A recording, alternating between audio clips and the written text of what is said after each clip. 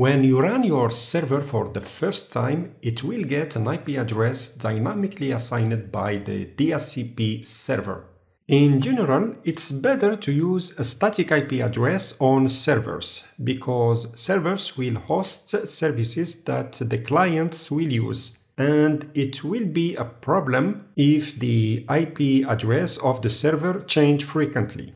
Of course, there is a way to assign static IP addresses through the DHCP server with reservations. I prefer to assign static IPs to network devices and servers, and use DHCP to assign IPs to clients' devices such as workstations, laptops, and mobile devices. If you wonder what a DHCP is and how it works, don't worry, you will learn how to use DHCP in the upcoming lessons. For now, let's assign a static IP address to this server. On the Server Manager, click on Local Server. Then click on the hyperlink next to Ethernet 0 to display the network interface configuration.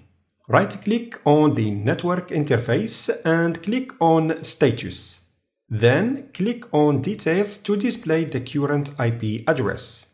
You can see here the IP address of the server, the subnet mask, the default gateway, the DHCP server IP address. This is the IP of the DHCP server that assigned an IP to your server. Here you have the IP of the DNS server. Now we will change this dynamic IP address to a static IP. The IP I'm going to assign to this server will be 192.168.217.10. I will keep the same subnet mask, the same gateway and DNS server. I close this window and click on Properties. I select Internet Protocol version 4 and click on Properties.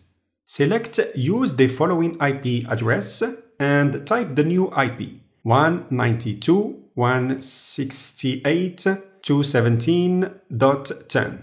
When I press the Tab key, Windows will fill the subnet mask field with the appropriate subnet mask.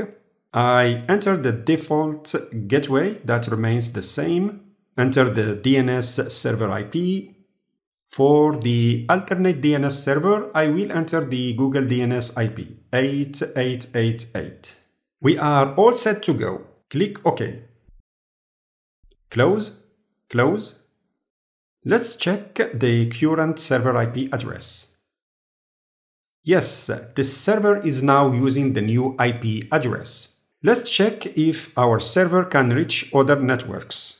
I ping the google.com. Yes, I get a reply from Google.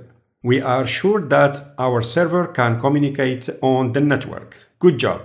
Thanks for watching. See you in the next lesson.